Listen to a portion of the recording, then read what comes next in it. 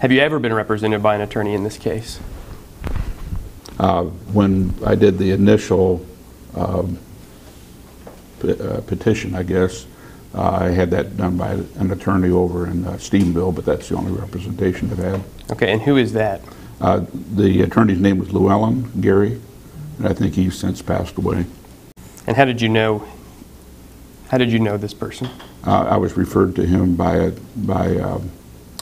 a friend of mine by the name of Ron Hankins.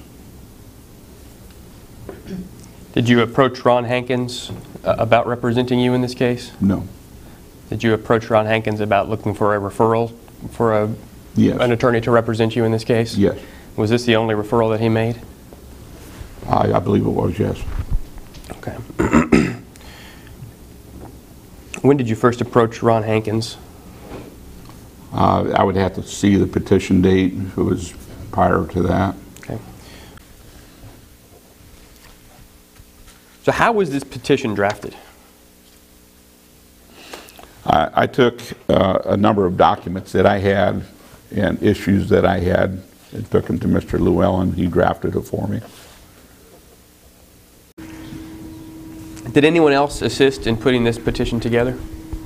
I would have had assistance from Ron Hankins because he knew what I was looking at. I did share with him the document after I got it back from Mr. Llewellyn. Were there drafts that were sent back and forth between Mr. Llewellyn and you that you shared with Mr. Hankins? I don't believe we shared any drafts. I think it was the final copy I shared with him. Did you receive any drafts from Mr. Llewellyn?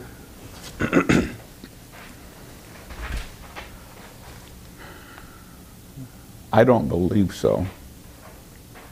We may have, there may have been one or two iterations of this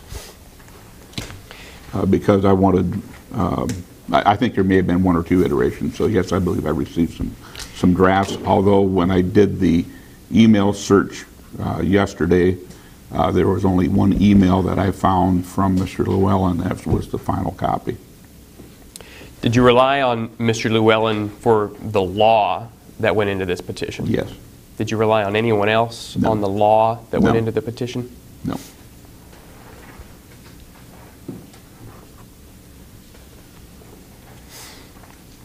Did you enter into any engagement letter to formalize your retention of Mr. Llewellyn?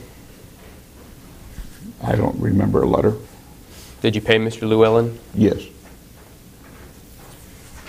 So you considered him your attorney for this lawsuit? I considered my attorney to prepare the document. Turn the page to the next document you brought me. On the top it says petition. This looks like an email Yes. between you and Ron Hankins. Yes.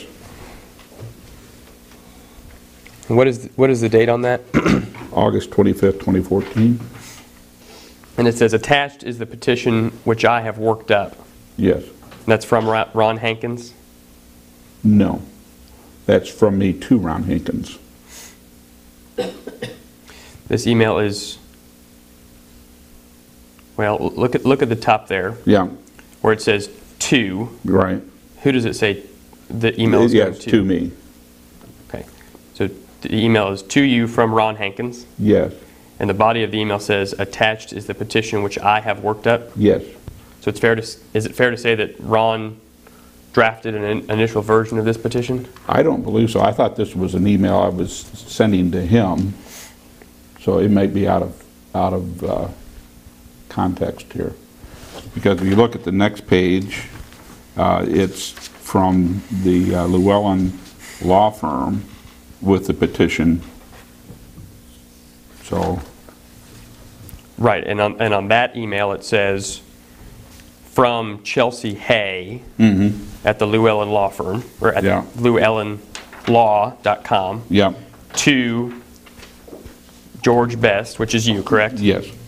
And the body says, Dear Mr. Best. So Yes. the body of that email was written by the Llewellyn law firm. Yes. Okay, so back to the email from Ron Hankins to you. Yeah.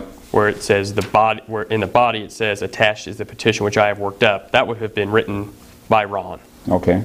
correct? I believe so, but I don't recall it being this way. Objection non-responsive to everything after belief so. At the time that this email was written, what was Ron's position? He was board member of the Somervell County Hospital District. And after you received this email from Ron Hankins, 2 days later, you received the email from the Llewellyn law firm Yes, with the petition. yes.